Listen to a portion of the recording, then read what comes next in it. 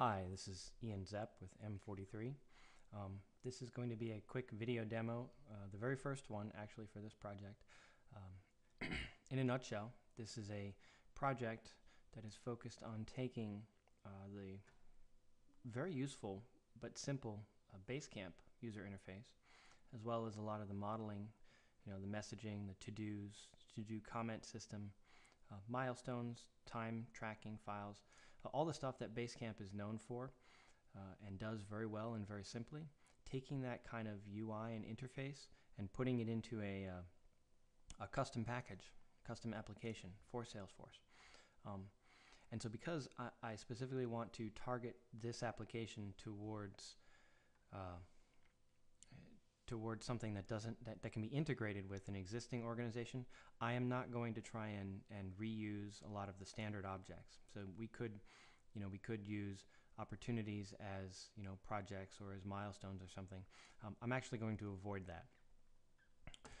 So one of the other things that I'm going to do during the course of this application development process is kind of periodically snapshot things as we're changing them, and then take feedback from the community.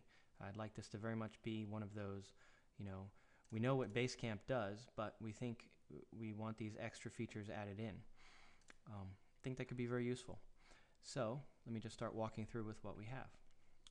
I have already laid out all of the basic objects here that Basecamp uses. We have our message and message comment, which corresponds to the messages tab here. Here's a sample message in a working Basecamp project. As a side note, I don't yet have a name for this. Obviously, it can't be Basecamp because it's another company.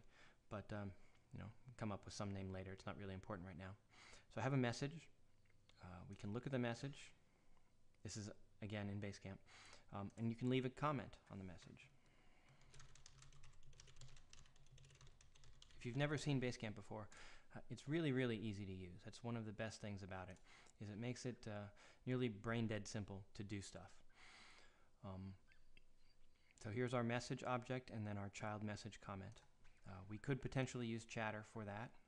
I don't know if we necessarily want to. One of the downsides with using Chatter for something like that is we can't really extend the Chatter objects inside. So instead, I've created a message object which has the description, whether it's private or not.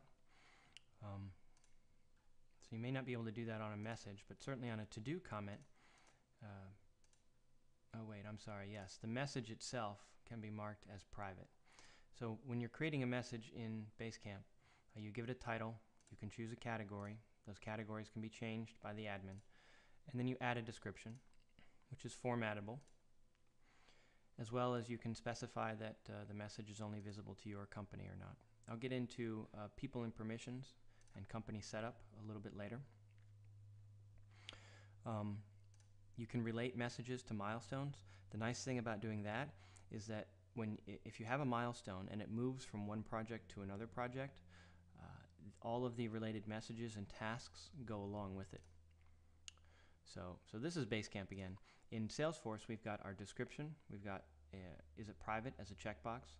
We've got a relationship to our milestone custom object, which I'll cover a little bit later, and also a relationship to our project. And then the project member is essentially the person who submitted the message to begin with. Or perhaps for to-do, there's a similar structure for to-do. It's the person that it was assigned to. So that's a quick overview of our message object. Our message comment object is very similar.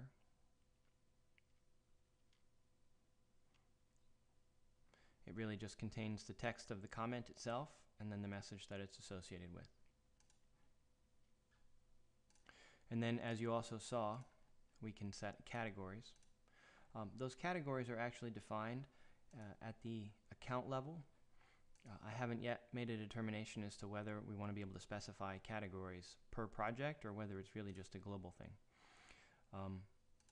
So our category object is pretty simple. It just has essentially a category name, and then what it's related to is a basic pick list, and in this case it's either messages or files. I'm going to stop there, do a second video shortly.